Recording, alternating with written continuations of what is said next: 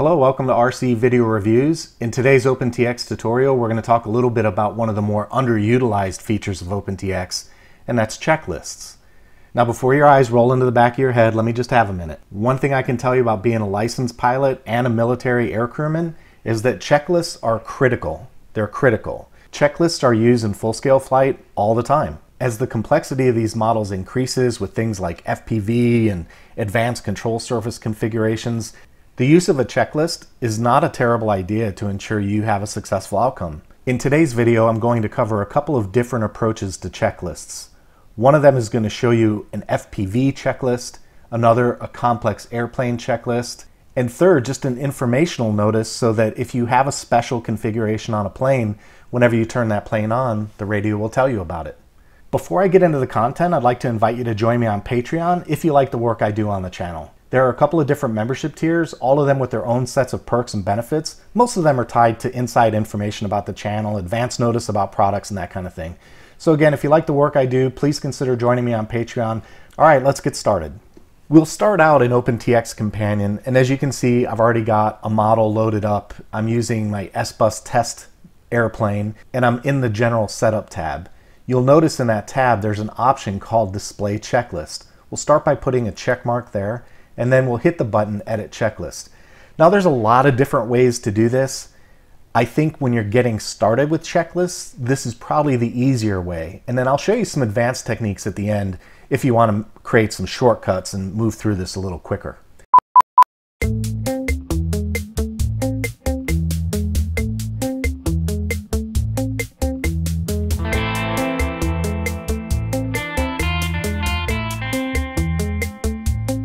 So hit Edit Checklist, and the very first thing that I did was I wrote my checklist out in a notepad file. So there's an option there called Import, and when I look on my desktop, there's a file called Checklists. I'm just going to click that, and you can see it imported the text from that file into this window. Now I've got an FPV checklist and a complex plane checklist. We'll start off with a complex plane checklist, so all I'm going to do is just delete the rest of this. The idea is that you can modify your checklist in one file and then import them into the radios that you want without doing a whole bunch of back and forth in OpenTx Companion, opening prior models and looking at those checklists. So that's the idea. This method just lets you have a consistent set of checklist items. Okay, and as you can see at the top, I've created a basic little checklist for a complex plane. This is not meant to be the end-all, be-all checklist, okay? You have to come up with things that matter to you. I'm just using this as an example. What I was thinking about for this example is my BAE Hawk. So that's a jet, it's a fast mover, it's not a cheap airplane, and it's got a lot of moving parts. So I was thinking about that plane when I built this checklist. And just like in full-scale aircraft, there are different phases of pre-flight. So I broke this one up into segments to give you an idea of possible arrangements for your checklist items. You'll notice I've got a section called pre-flight. The idea here is this is when you're on the bench and you're getting your battery out and getting ready to go fly. During the pre-flight phase, you'll want to do things like verify your battery voltage. How many of you guys have ever been at the field and you heard someone say, "Oh crap, I don't have any battery"? I mean, let's be honest, it happens all the time. The next one is the battery voltage on your transmitter. RSSI normal. If you're feeding telemetry from the airplane, you want to verify that your RSSI is where you expect it to be for the plane, or if you're using link quality or RQLY or some other value for radio performance, put that in here.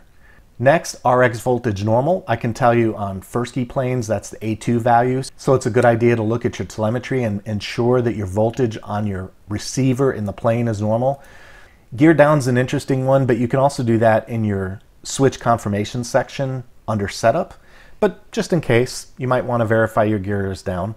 Spoiler-ons closed. This is another one that's one of my favorites because I've actually got a video on the channel where I flew the Tower Hobby Sport with my spoiler-on down, and it took me like 3 laps to figure out what the heck was going on. I landed the plane and I moved the spoilers and my radio said, "Spoilers closed," and I was like, son of a I just... So it's not a bad idea if you've got some advanced control surface configurations to verify during pre-flight that they're where they're supposed to be. A stabilizer check. If you have a stabilizer in a complex plane and you're using, say, wind rejection mode or stabilize mode or automatic mode or whatever different mode you want to call it, it's not a bad idea to perform a stabilizer check just to make sure the surfaces go the way they're supposed to go. If you don't want your stabilizer on, make sure it's off. And to make sure you don't have something like a stabilizer self-check mode enabled, because I've done that too. I took off with a plane and had the stabilizer self-check mode enabled, and the plane did not perform the way I expected it to, I can tell you that. Finally, there's a control surface check, and you guys know if you watch any of my flight videos, I always do a control surface check, and I'm very audible about it, so I'll call out, I expect the right aileron to go up, and I have it. I expect the elevator to go down, and I have it. The reason I do that audibly is because I cannot tell you how many times I've seen somebody get on their radio and go, okay, the surfaces look good, and they go flying right in the ground because their ailerons are reversed. So that's why I'm very audible about my control surface checks. And then finally, dual rates. If you're on the ground and you have dual rates set up, say you're flying a jet, for example, and you want to make sure your lows are where they're supposed to be, check your rates. Check them out, make sure that your lows are where they're supposed to be, and that your highs are where they're supposed to be. And then for takeoff, you might say, well, I want my stabilizer to be on, or you might say you want it to be off, or you might say you want it to be in, I don't know, altitude hold mode, who knows? And if you're in a quad, maybe you want it in acro mode or horizon mode. So the idea here is just put something in there that says, okay, my stabilizer is where I want it to be before I actually take off. And then for a plane like the jet, I like my rates to be low on takeoff, so it's a good idea to put that in as a pre-takeoff item. Flaps half, that makes sense. If you're taking off with a jet, you want half flaps, not full flaps, not no flaps, but half. And in your case, you might want no flaps. That's the key to the whole thing. You have to do what makes the most sense to you. In my case, for the jet, flaps half is where I like to be. And then finally, conduct a power check. I'm going to show you now, once we've got this set up the way we want it, you can erase the label. We can take that off and just leave our categories in there, and we'll hit OK. Then the next thing you have to do is go into your Synchronize SD button up here on the top. Assuming you have that set up correctly, you just hit Start, and you should see an update for the checklist on your radio. So now I'm going to go over to the radio. I'll unplug it from the computer, and I'm just going to reload the model so you can see that the checklist takes effect. So reset flight, throttle not idle, and there's my checklist. Battery voltage plane, battery voltage TX, gear down, spoiler-ons, takeoff. There it is. So now we have a checklist on the radio that we can go through when we're getting ready. One other thing I'll point out is when your radio is displaying your checklist, look at the LED under the power button. It stays red. So that's just another little indicator that, hey, you've got something going on here. And then when you're done with your checklist, you just hit the return button and you go into flight mode, your LED turns blue, and you're ready to go. One other point I'll make about the checklist is that if you're at the field doing a little socializing, you're there with your buddies, you're chit-chatting, carrying on a little bit, having a good time, the checklist can help make sure you cover everything before you go fly. Okay, that covers a complex plane checklist. Let's take a look at what an FPV checklist might look like. So I'm going to hit Edit Checklist again. We're just going to erase what's there, and I'm going to import again. I'm going to use my same file that I used last time, my checklist file. But this time I'm going to take out the complex plane elements of that list, and I'm just going to use my FPV checklist. For the FPV checklist, there are some different things we want to take a look at. And if you're out there flying an FPV quad or an airplane, you may have a completely different point of view, and that's fine. If you have a different set of checklist items, that's great. The whole point here is to give you ideas and to get you thinking about how you can use a checklist for your setup. For an FPV plane, obviously you want to check your voltage of your flight pack. That's always a good idea, never a bad idea. Likewise, you also want to check your battery voltage for your goggles. Last thing you want to do is, if you're out flying an aircraft that doesn't have return to home, is to have your video go out on your goggles because you didn't charge your battery. That's bad. Also, you want to check your battery voltage on your TX, and you might be able to do that in your OSD on the goggles, right? So there's a couple of different ways you can accomplish that. Also, verify the video in your goggles. Make sure you've got a strong video signal and that you're not on the wrong channel. I've done that too. I've gone to take off on a plane I flew 100 times before. I took off, put my goggles on my face, and all I had was static in the screen. It's because I didn't verify video in the goggles, and somewhere before taking off, I pressed the channel button on the goggles, and all I wound up with was static. If you're flying with an HD camera like a run cam, you want to make sure that it's on.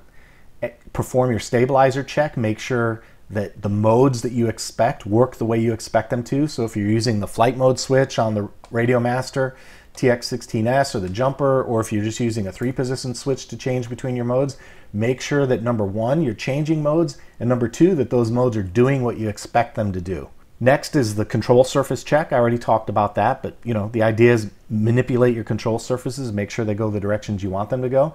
And if you've got pan and tilt on your camera, make sure that it works. This is another one that would be terrible to take off on goggles and find out that your pan doesn't work and that the camera's jacked all the way to one side. That's not going to be a good day going through a transition from eyes to goggles and to eyes. You can get disoriented and lose track of the plane real quick that way.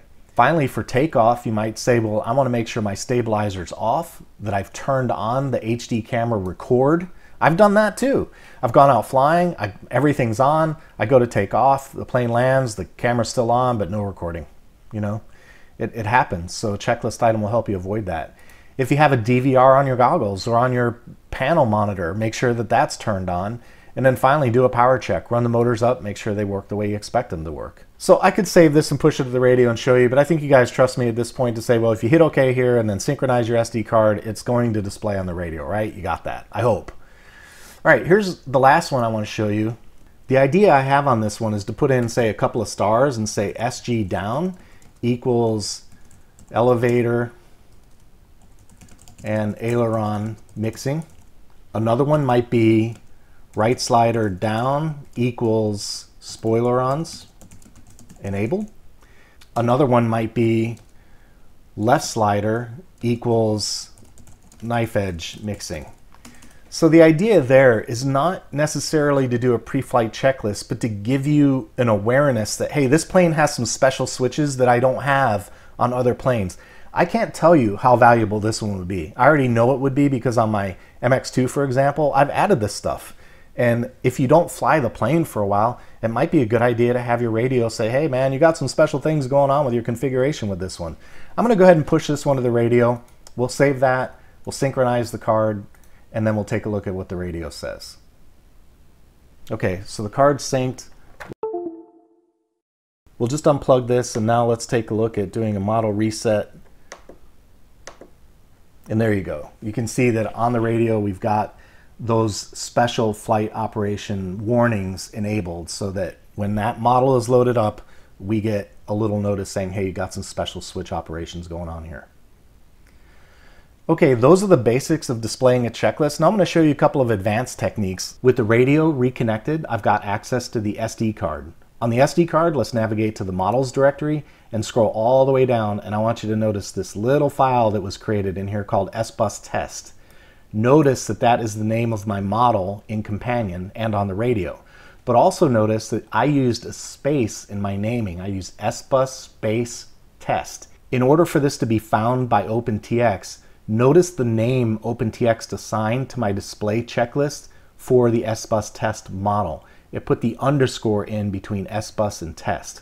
That's important. If you don't have that underscore in and you have a space in your model name, your display checklist won't be displayed. All right, the next thing I'm going to show you is that you can edit this directly from your SD card. That's the file. If you want to edit this file directly and say take out the ls equals knife edge mixing line, you can do that by highlighting it, getting rid of that, and then exiting the file and saving it. And now that update will occur on the radio next time you load up the model.